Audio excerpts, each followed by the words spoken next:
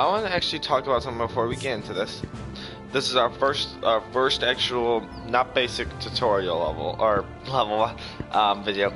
So, anyways, what I want to talk about is there's an event going on. I would like to get this out of the way first. A new event going on is if you have, I think, 5 medics surviving a white skull, a 3 white skull or higher, you will get. And by the end of it, if there are 5 medics surviving, you will get a free health 1. I guess this is sort of to get health 1, damage 1. I don't know, because the last event was all about damage 1. But anyway, so make sure you start training those medics and do those higher ones. Next is new sneak peek just came out. Let's see what we can actually get on this. Yes, it's a new command card called the HQ Squad series. Now, this is what they said. They said they're gonna be, this is what I got the impression of when they said it. They're gonna be giving us 2 unlocked command card slots. So, I'm not sure if they're adding 2 more slots on or what's going on with that, but they are. That's what they said in their post. And everyone is getting 1 free squad command card when this update comes. I don't know if it's going to be random or everyone's going to get the same one, but everyone is getting 1.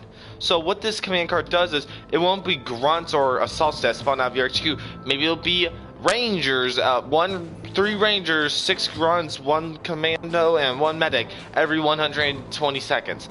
That's how it's going to work, and I feel like this update's actually going to change a lot of things. Again, I don't think that this is going to be the biggest battle or not biggest battle, but the biggest update, because daily rations really did change a lot of stuff. You being able to get gold and heroes a lot easier. This one is going to be huge. I think this is going to be a close second, so everyone keep posted for that. Anyways. So what we got here is how to analyze your enemy. It's actually pretty simple when you get down to the basics. So let's start off with the 3 white skulls, in honor of the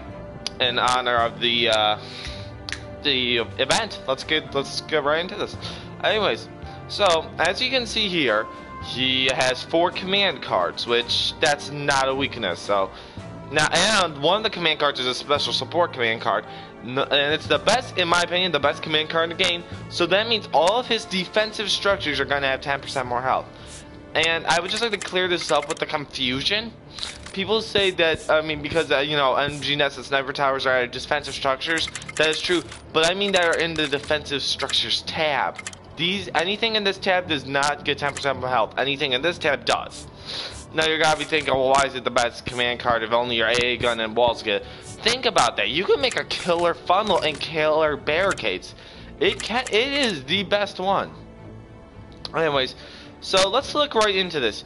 3 10s, which I'm pretty sure is the max of 10s. 6 sniper towers, 5 MG nets. He has a pretty high base power, so they gotta be pretty upgraded. 3 mortar cannons, but wait, what is this?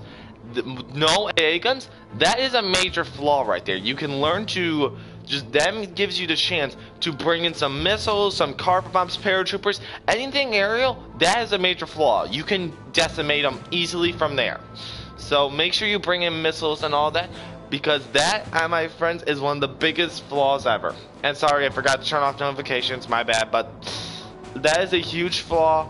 And now let's look at a little more into it. Okay, his perks look pretty good. Ooh, his snipers have a level 5 on it. But what's this? What is it? This is another major flaw. These look like they're all, since he has 3 10s. Okay, I see a couple flaws here. So, first flaw, his grunts don't have any perks on. That's a smaller flaw, but it is a flaw. The next flaw is his colonel. He has an offensive perk on. Now, I get you want minimum wage and stuff, but that is not going to help him. That's a smaller flaw, but you can exploit that. That means he doesn't deal more damage, he doesn't have more fire rates.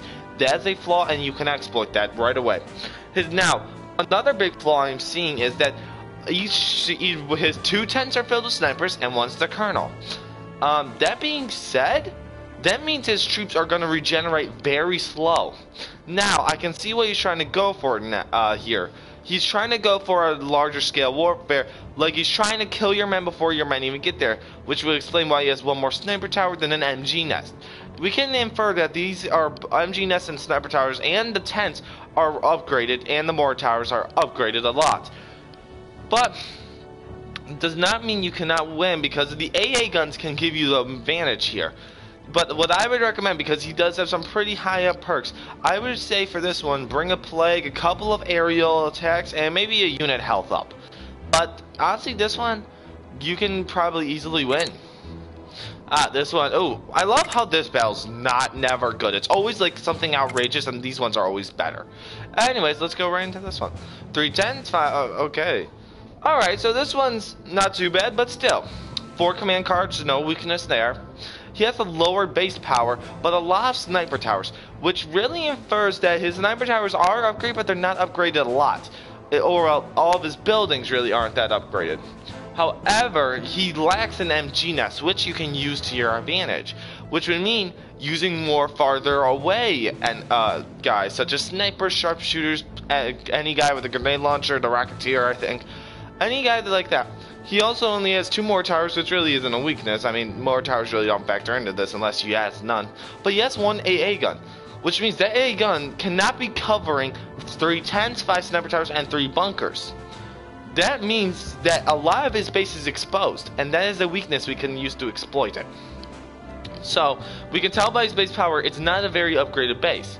We can tell by his buildings that he prefers sniper towers over MG nests, and we can see that we can easily get in via aerial assault. Now let's go a little more into this.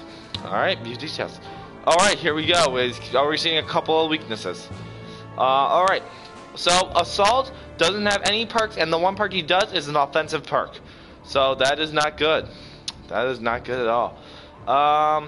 The engineer also has steady on. Now, personally, steady's not offensive, but I mean, if you're getting shot at, you're pretty much dead as it is. Anyways, the command cards he has on seem pretty legit. Nothing too bad. You can easily overwhelm them. But yeah, be careful about that one.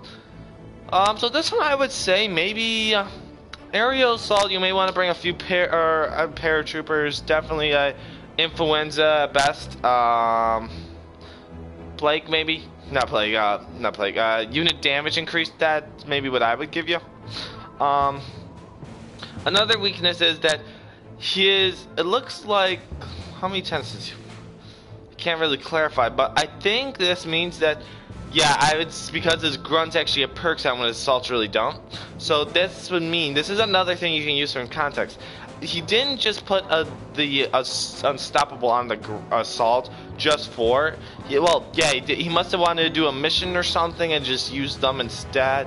I don't know, but you can tell that the assaults are the ones not coming out of the tent. Why? Because they don't have any perks on. You wouldn't put the perks on the grunt, so you can tell that the 3 units coming out of the 3 tents are the engineer, the grunt, and the grenade launcher. You can tell this, and you can tell the assault's the one coming out of the HQ. It's not the grunt. Well, I mean, they both come out, but you can tell that he's not at tent, so that's something. All right, let's go to the next one, and hopefully, okay, all right. Already seeing a few, yeah, okay, so I'm seeing a few weaknesses. One that's not really a weakness, though, is that he only has 3 command cards. That's not really a weakness, however, that is towards your advantage. Because not everyone has 4 command cards. I mean, that's not a weakness, however, it does work towards your advantage. He's a base power of 6,000, which that means you can tell that he has about some stuff fairly upgraded. So, be careful there. He has more sniper towers than MG nests, and he uses a sniper, which means, again, he's trying to keep you away from him. So, that being said, you may want to bring more long-distance enemy, or guys instead, units. Sharpshooters, snipers, all of those will work. You know, Rocketeers. I think heavy gunners can get some major distance if you put the right perks on, but any of those that can have good distance, you may want to bring. So, a lot of health and a lot of distance. Anyways, next, he has 1 AA gun, but that base looks big and powerful. So, that means 1 AA gun cannot cover a whole base. That being said, aerial support. Use that to your advantage. Alright, let's view details. Oh, Trying to look for a... Well, I would honestly say his units look pretty flawless freed, except for a few steadies on him. I don't know why you would use steady, but you want to use steady, why not? Because that is both offensive and defensive. However, if you're being shot and you're a sniper and you need steady on, the fact that you're being shot pretty much just says you're pretty much dead. I'm sorry. Maybe the assaults I can understand because they're the one at the front line, but I can't understand the sniper. But one thing I'm definitely seeing is that his mercenaries and his snipers are both in his tents. So that being said, that means his tents are going to be slower than usual. So we can use their aerial support to get your paratroopers in back there, providing that the AA gun's not by the tents. But there's 3 tents, so it's doubtful they're covering all 3 in every angle. So anyways, you can easily get your a couple paratroopers in there and defeat his tents right from behind him. So that is a flaw. And now let's go into this. Alright, 6,600. We can definitely tell his stuff is upgraded a lot. We can tell that he buys, or not buys gold, but sorry, because I forgot daily rations update. But anyways, you can tell he uses gold to customize his base. So either that he buys it or he's waited a long time to earn it. So your pick. And it looks like that color is Special Ops Black, but I can't be sure. I mean, I think that is, but if it is, that means he bought the Special Forces bundle like me. So you may want to be careful. That means he may have actually bought gold, and he may have access to units that you may, you know, more powerful, more perks. Let's go into this.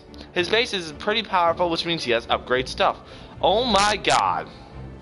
Okay, tents are normal. Sniper tower 7, but 3 MG nests? That is a weakness, people. As much as sniper towers are good, you want a balanced variety of each one. That is a major weakness. You gotta bring in, and he has a sniper on, so that means, guess what? Long distance warfare. You're gonna want to bring people that have good range on this battle. Because his MG nest, if you're on front, but they'll kill you before you can even get there. But the MG nests, those are useless, deemed useless right now. And I don't know. Okay, 5 AA guns.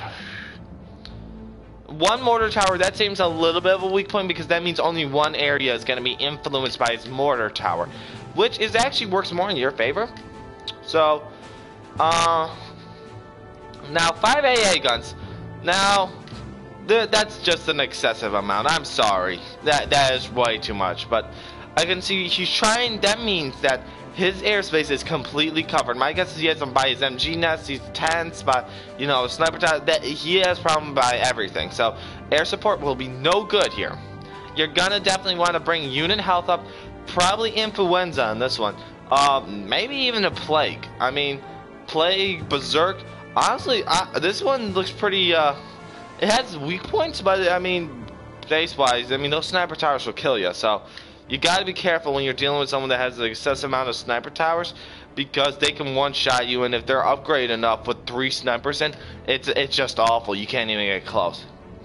So use that to your defense. Now I'm looking at the command cards. He has 4 command cards, which isn't. Yeah, he has one that's a general contractor, which means he probably has walls up, and his AA guns are probably gonna be extremely tough to destroy.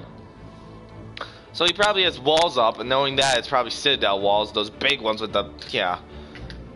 And then he has, I don't know how you get this unlucky with sharpshooter after sharpshooter after sharpshooter.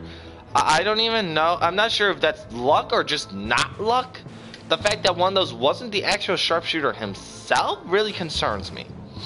But anyway, now, something may have told me this guy does buy DLC currency.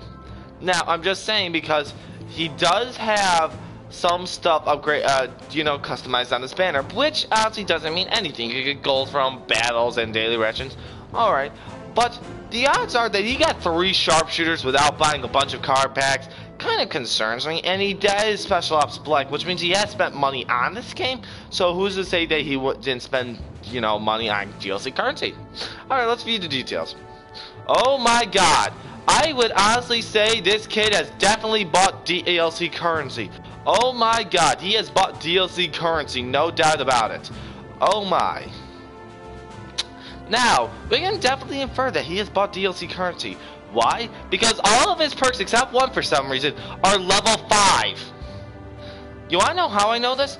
I'm a higher base power than him, and only one of my guy has one level 5 perk. So, we can definitely infer that this guy is overpowered and you will probably not beat him. Now, you're going to want to bring every attack card possible if you actually are kind of dumb enough to try and attack someone like this. You're going to want to bring Berserk, Plague, you name it, everything. Berserk, Plague, unit health up, unit damage up. Yeah, you're probably still going to lose, to be 100% honest. So, honestly, just don't. I mean, he's overpowered. He is really overpowered. Wow. Yeah, I would not do that. So, just don't, I guess. Anyway, that's pretty much it. Yeah, always make sure to check for that. If you see someone with a banner customized, a special ops black on, an unusual helmet, and then they have overpowered and they have a lot of the same command cards, such as this, and they have general contractors in general. But then when you see they have all the same perks, and now I would have said maybe if they were like steady accuracy, but they're literally all the exact same perks. You literally must have spent like $5 billion on this game or something. But anyway, well, that's pretty much it. I hope I taught you how to analyze an enemy, but anyway. Remember I told you about the special event, more of that. But anyways, that should be it. I mean, hopefully you can learn now how to somewhat analyze an enemy. Guns up, veteran, over and out.